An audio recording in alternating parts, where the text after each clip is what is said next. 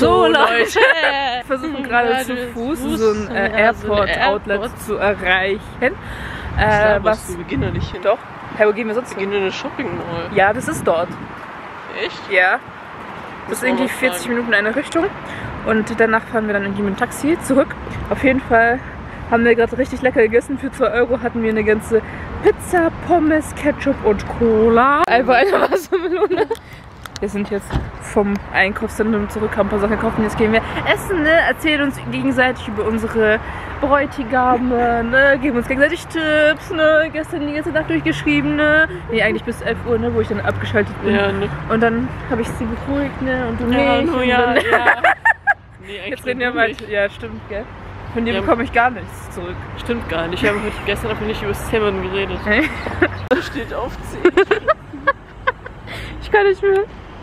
Wir haben ein paar Dokumente geholt, dann sind wir essen gegangen, haben bei meiner Schwester mit dem Handy was geklärt. Ja, die hat jetzt irgendwie 4 Tage kein Internet, also gestern ist wieder hingegangen, weil bei mir war das Problem auch, irgendwie ging das Internet nicht mehr, wegen irgendeinem Paket. Und bei mir hat es gleich gemacht und gestern hat er gesagt, es soll heute gehen und jetzt sagt sie, es soll in 4 Tagen gehen. Wir sind heute mit dem Taxi dahin gefahren, also bei der Hinfahrt haben die gesagt, es kommt ein weißer Moskvitsch. Und Moskvitsch ist halt normalerweise so ein altes Sowjetauto, so langgezogenes. Und dann stand plötzlich so ein weißer Jeep vor uns. Und wir haben es gar nicht gecheckt, wir haben Economy-Class gebucht. Das war einfach so der neue Moskvitsch, den die Russen bauen oder so. Nicht schlecht. Jetzt sind wir im Einkaufszentrum. Die probiert jetzt ein paar Sachen an. Und dann gehen wir Abendessen. Wir haben auf die Oma und Mutter gewartet, sind nicht mit denen reingekommen. Die haben was abgeholt, ein bisschen Kaffee getrunken. Und dann haben wir auch selber für uns Kaffee dann geholt. Die hat sich hier mit Marshmallows die Jeans schmutzig gemacht. Hast du die Jeans? Nee, kannst du mir eine größere. Vor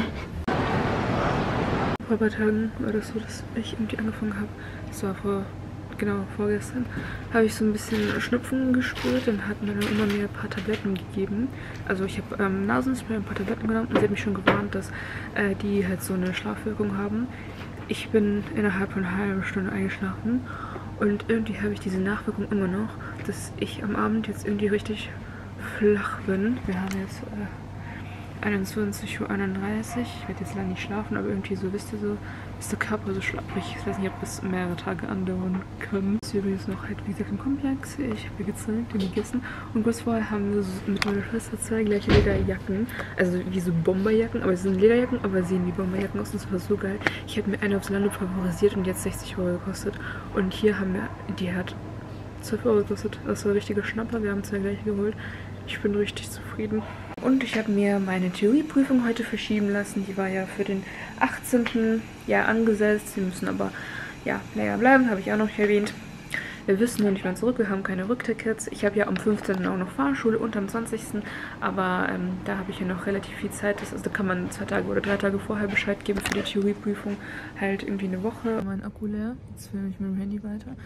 Auf jeden Fall dachte ich, ich verschiebe das schon mal mit der Theorie, weil wir könnten theoretisch, also ja, ich glaube, das ist der früheste Termin, wäre halt am 18., wo wir zurückkommen und dann wäre dann alles viel zu stressig. Selbst wenn wir am 17. ankommen, ist dann es stressig am nächsten Tag dann um 8 Uhr da zu erscheinen, deswegen habe ich das verschoben. Aber das Problem ist, das nächste Problem, also ich habe schon gedacht, man muss halt immer voll lang warten bis zum nächsten Termin, weil ich habe schon mehrmals verschoben, beziehungsweise da konnte ich halt nicht direkt, wo sie mir vorgeschlagen hat. Und ja, der nächste Termin wäre dann im Oktober. Also ich glaube, ich habe ja noch frühzeitig, sage ich mal, Bescheid gegeben. Von hier aus gesehen ist es mehr als ein Monat, aber von dem Termin, wo ich verschoben habe, sind es, glaube ich, 2 Wochen. Meine größte Angst war, ab dem 1. Oktober gibt es neue Fragen. Und ich habe den Termin für den 9. Oktober bekommen. Mega. Da habe ich mir auch schon gedacht, soll ich ihn weiter verschieben? Weil vom 1. bis zum 9. sind es nur 8 Tage. Und es sind irgendwie 100 neue Fragen. Und ich weiß nicht, inwiefern ich die bis dahin irgendwie schon alle durch habe. Weil die werden ja nicht einzeln eingezeigt, sondern werden durchgemischt in den verschiedenen Lektionen. Ich habe aber gedacht, ich mache den erstmal fix, weil sonst muss ich nochmal irgendwie 2 Wochen warten. Ich wollte das durchhaben, wer weiß, was danach kommt. Einfach bis dahin alle diese Fragen sozusagen auf 100% haben. Dann diese nochmal dazu machen. Aber das hat mich so genervt. Die eine Fahrstunde muss ich für den 15. sicherlich verschieben. Für den 20. weiß ich noch nicht. Ich will die noch nicht, also für den 15. sage ich Ihnen wahrscheinlich noch etwas später Bescheid, weil wer weiß, vielleicht kriegen wir alles früher hin, aber also 90% ist nicht. Wenn wir vorher ankommen, würde ich halt da hingehen, weil ich bin seit Ende Juli nicht mehr gefahren. Und wer weiß, vielleicht hat er dann die nächsten 2 Wochen nicht mehr frei und dann bekomme ich erst im Oktober einen Termin. Deswegen will ich mit dem 20. erstmal ruhig lassen und für den 15. ja, dann kann man ja 3 Tage vorher Bescheid geben. Das hat mich wirklich wieder so genervt, weil ich habe mich so gefreut auf die Fahrstunden, weil ja, das macht mir halt Spaß und eigentlich war geplant, dass wir irgendwie so am 10.11. zurückkommen. Es war eigentlich so relativ fix, aber es sind halt ein paar Sachen schiefgelaufen, deswegen mussten wir verlängern und deswegen hatte ich ja für den 15. und 20. gemacht, weil ich dachte, 10.11. ist ein Maximum. Wenn alles nach Plan gelaufen wäre, hätte ich einfach schon in 1,5 Wochen, heute ist ja irgendwie Dienstag oder so, nächsten Freitag hätte ich dann die Veranstaltung. Jetzt habe ich mega die Kopfschmerzen bekommen, musste Tramon nehmen oder keine Ahnung was. Der Schnupfen ist eigentlich mehr oder weniger vorbeigegangen. Ich musste heute mehrmals niesen, aber ja, vielleicht kommen die Kopfschmerzen dadurch. Durch den ganzen Stress. Eine Nachricht des Tages. Meine Oma hat sich heute Mittag mit ihrer 30-jährigen, also 30 Jahre langen Freundschaftsfreundin gestritten und es war richtig blutig. Es war so, wir haben hier einige Sachen zu tun, ein paar Probleme. Also mit den Dokumenten, weil wir Pässe ernähren mussten und für jeden Kack, habe ich ja schon gesagt, braucht man so verschiedene Unterlagen. Ich meine, in Deutschland ist schon Bürokratie, aber hier alles anders und wir leben hier nicht, deswegen wissen wir viele Dinge nicht und mit der neuen Situation gibt es hier verschiedene Neuerungen. Ab einem bestimmten Alter muss man halt ja auch so zusätzliche Sachen, also für meine Oma muss man halt zum Beispiel, wir waren heute in der Psychiatrie, weil sie einfach ein ganz normales Blatt von ihrer Rente nicht bekommen konnte, weil wir halt zu dritt erschienen sind, beziehungsweise einmal hat meine Oma meine Vollmacht auf mich oder meine Mutter ausgeschrieben, um das abzuheben, weil sie an dem Tag einen anderen Termin hatte und dann hatten sie den Verdacht, dass wir sie irgendwie zu irgendwas zwingen, beziehungsweise ab einem bestimmten Alter muss man das so oder so machen und dann musste sie bei der Psychiatrie beweisen, dass sie psychisch gesund ist, das aus ihrem eigenen Wille macht, leider einfach unnötig. Und das wollte ich gerade sagen, ja genau, deswegen, ich weiß gar nicht mehr, worauf ich hinaus wollte, ich bin einfach fertig. Deswegen hat das alles so lange gedauert, wo war ich? Ich muss kurz gucken, wo ich war. Dann hat meine Oma irgendwie ein paar Mal falschen PIN eingegeben, beziehungsweise gab es da wieder ein weiteres Problem. Sie konnte ihre Bankkarte nicht mehr benutzen. Wir haben auch eine Bankkarte. Ich weiß nicht, warum es so war, aber meine Oma wollte halt sicher gehen, weil sie halt immer ihre eigene mit dabei haben wollte, weil wir gehen eigentlich immer überall gemeinsam, aber sie wollte ihre eigene haben.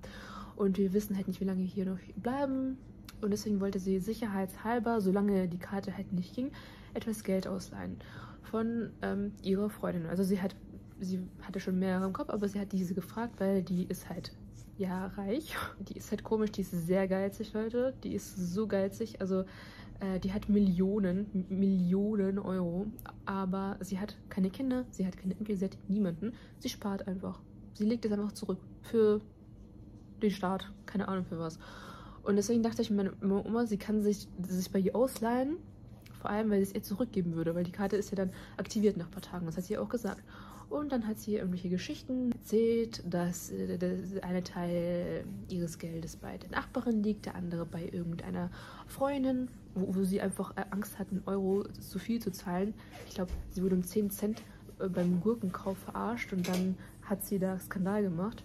Das ist natürlich alles eine Ausrede, weil wir haben bei der Freundin von meiner Mutter nachgefragt und die hat direkt ihre Kreditkarte angeboten, die andere hat ihr Geld vorbeigereicht, ist vorbeigekommen, die andere hat es auf die Bankkarte übergeben. Also wer will, der macht. Vielleicht hat die irgendwelche bestimmten Konten praktisch hinter Zinsen gelegt, weil sie meinte so, ja, ich kann meine Freundin nachfragen, aber beziehungsweise die Nachbarin, auf der sie das Geld irgendwie gelegt hat, aber dann musste ich sie ja nachfragen und dann kommen da Zinsen und dann willst du gar nichts mehr bei solchen Sachen, ne? Die hat ja trotzdem eine Bankkarte, ihre eigene, die sie verwaltet, wo sie halt alles bekommt. Und zu Hause hat sie auch bestimmt Geld, wir haben ja nicht 1 Million gefordert, sondern ein paar 100 Euro. Ja, da war sie zu geizig drüber und dann war uns das alles zu blöd, beziehungsweise meine Oma, dass sie es heute gesagt hat. Sie hat einfach gesagt, dass wer will, der will. Und dann hat sie gesagt, ja, aber ich habe ihr doch gesagt, dass wenn du willst, dann kann ich diese Nachbarin fragen. Und dann hat meine Oma gesagt, so wollen wir nicht. Wir haben verstanden, dass du nicht willst. Und dann hat sie gesagt, ja, okay, dann auf Wiedersehen. Und dann, war die 30-jährige Freundschaft vorbei. Was halt einfach so traurig ist. Es war irgendwie so eine negative Stimmung, weil die war schon toxisch und es hätte schon 10.000 Gründe geben können, das schon vorher zu beenden. Schon als sie hier gelebt haben, hat mein Opa, der hat übrigens heute Geburtstag, den haben wir gratuliert. Das war eine Freudennachricht für ihn, weil er hat sie nicht so gemocht und habe meine Oma immer angestiftet, dass sie die Freundschaft beendet. Aber meine Oma hat es immer gehalten. Und klar, auch wenn wir gesagt haben, du musst die Freundschaft beenden und die ist halt nicht so toll, war das trotzdem irgendwie, wie gesagt, so ein Stein im Herzen, beziehungsweise ein Last im Herzen. Weil erstens einmal, ne, das war jetzt kein irgendwie mega Skandal, die haben das einfach abrupt am Telefon hier im Bett beendet. Also ich weiß nicht, inwiefern sie sich wieder meldet. Hat sich schon angehört, als wäre das jetzt vorbei. Also dass wegen Geld vor allem einfach alles zerstört wird. Das war irgendwie krass. Dass man sich 30 Jahre kennt, das ist ein ganzes Leben gefühlt. Dass man wegen sowas einfach bereit ist, alles aufzugeben. Dass eine Person, die du schon dein Leben lang kanntest, Leute, stell dich mal 30 Jahre, mit der du dein Leben verbracht hast, dass sie einfach von einem Moment auf den anderen geht. Wegen Geld. Das ist einfach krank.